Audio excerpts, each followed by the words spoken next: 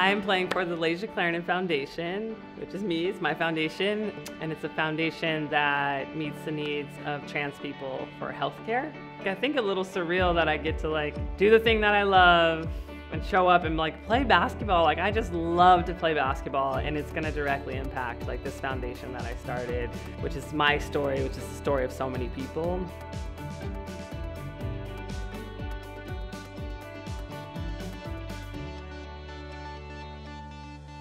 I walked in the locker room and I saw the little, logo that said the Layshia Clarendon Foundation. I touched it on my hand. I was like, wow, that's pretty cool.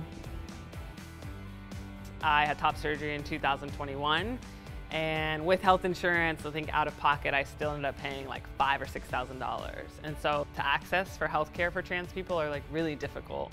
Not every trans person wants to have surgery, but the people who do want medical intervention or medical transition, I always say that should be the hardest decision to make, to be okay, I want to do top surgery, let me find a doctor, and then boom, who has $5,000 or $10,000 or $12,000 to spend? If you have top surgery, you can't lift your hands above your head for 6 weeks.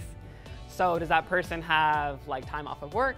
Do they have a ride home from surgery? Do they have someone to help care for them after surgery for the next 3 to something weeks? And so I started this foundation to meet those needs for trans people and partner with local organizations who already work with trans people.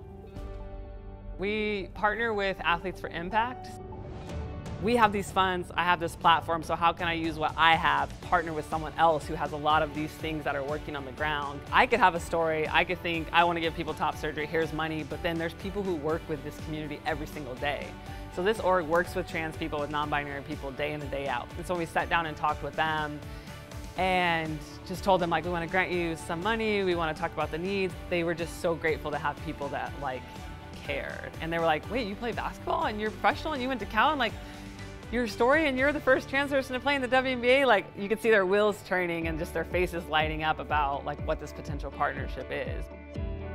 Knowing this money is directly going to something I have so personally experienced and has changed my life and my mental health and my overall well-being, that we're giving that access to someone else who is a part of my community. It's the coolest thing ever.